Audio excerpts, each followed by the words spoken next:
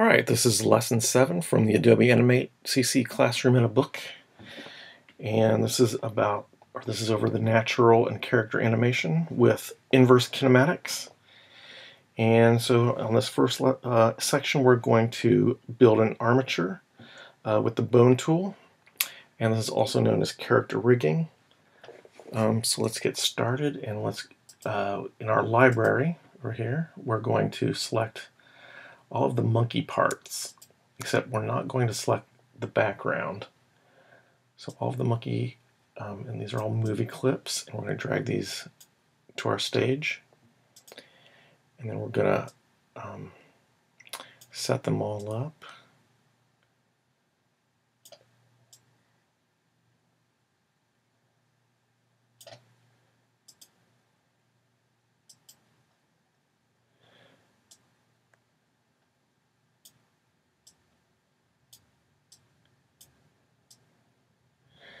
And we're going to leave some gaps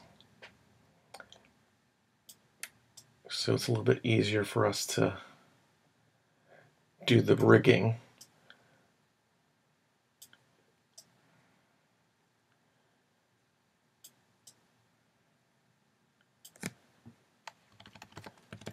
And I probably should say, sometimes it might be a little bit easier if you turn off your snapping. So I'm going into View, Snapping, and turning off the snaps, snap to objects. Okay, now I'm going to select the arm, and I'm going to press Option and then click and drag. And I'm going to rotate that. I'm going to click the free transform tool and rotate that around. I'm going to select these with my free transform tool. The leg parts, I'm going to do the same thing. I'm going to click Option, click and drag.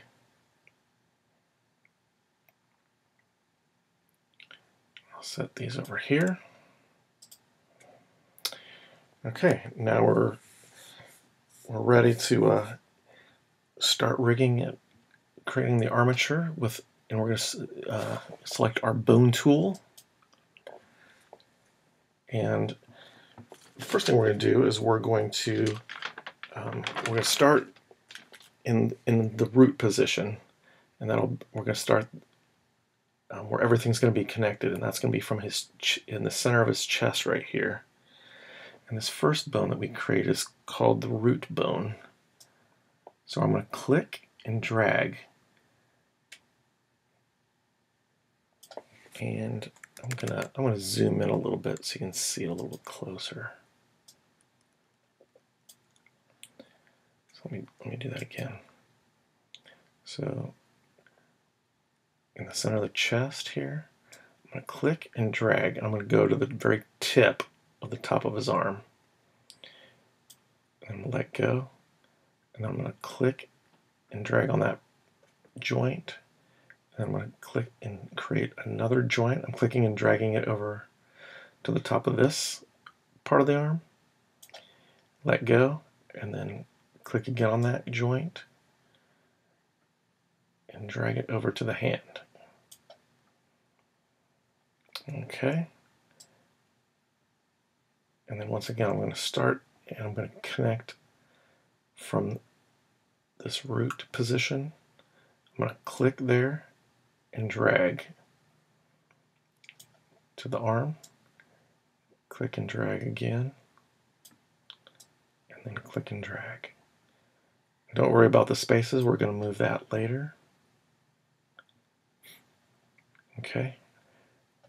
I'll go ahead and click and drag one onto his head.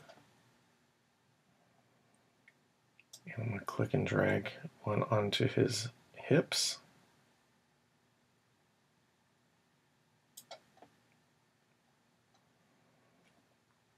Now I'm going to click and drag to the top of his right leg.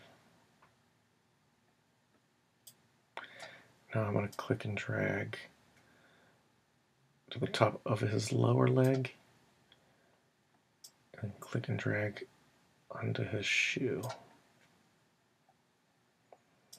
And then again, we'll do the other leg, click and drag, click and drag.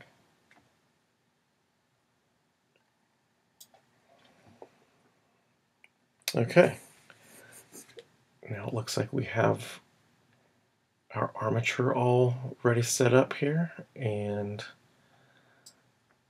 let's take a quick look and see how that looks like.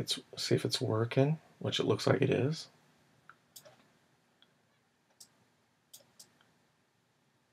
Yep. Make sure everything looks okay. All right. Now we're going to move each of these bones into the correct position now. So now we're going to click on it, make sure your selection tool is selected, and we're going to click off. And then with your option, we're going to click and move the arm into position. And once again, option, click and drag over here, option, click and drag.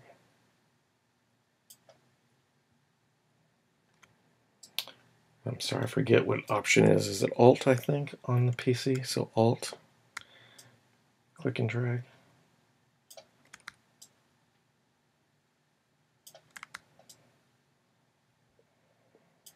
Alt, click and drag. Once again, Alt, click and drag. Alt, click and drag.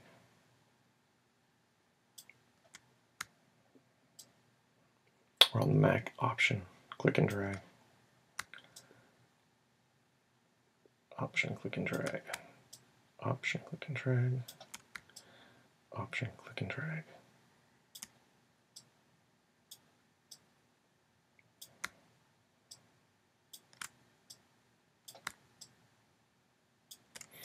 My foot a little bit higher up.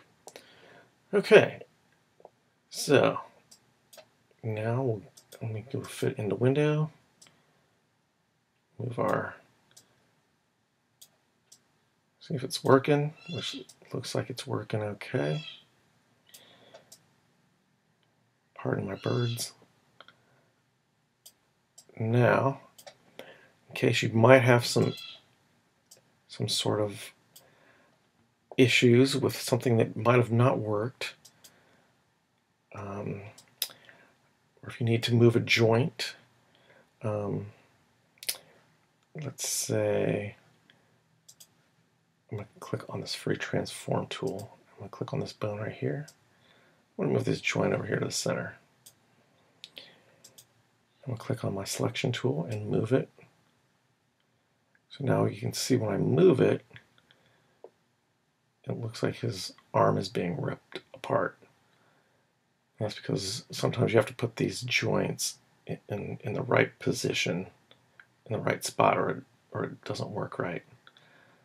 So once again, so now if you don't have that joint in the right position, so what you want to do is once again hit the free transform tool, select the bone, and then you can see this little white dot.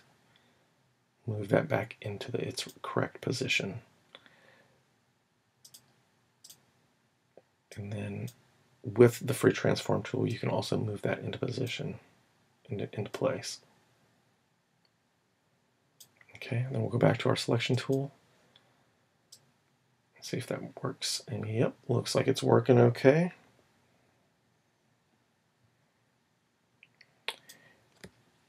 And let's see, in our properties, I guess if in here, if you want to change the names, instead of if it being called IK node 8, if you want to change it up in here, you can change the name. Even though you have their instance also called monkey head, this would be the instance name up here.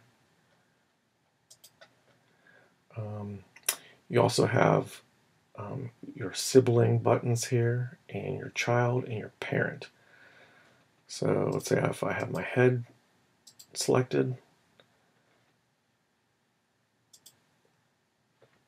and I want to go back down to the next sibling, you can do that.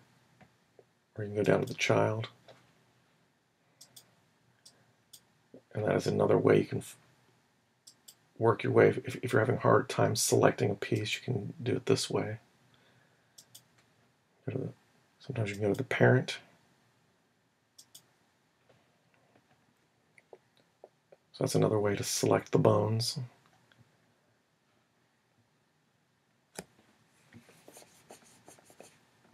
And another way, if we want to, see, maybe I'll leave that for the next lesson. We'll talk about how to pin these and constrain the joints instead of having them kind of able to go all over the place like that. So that'll be the next lesson. So we'll end this here now.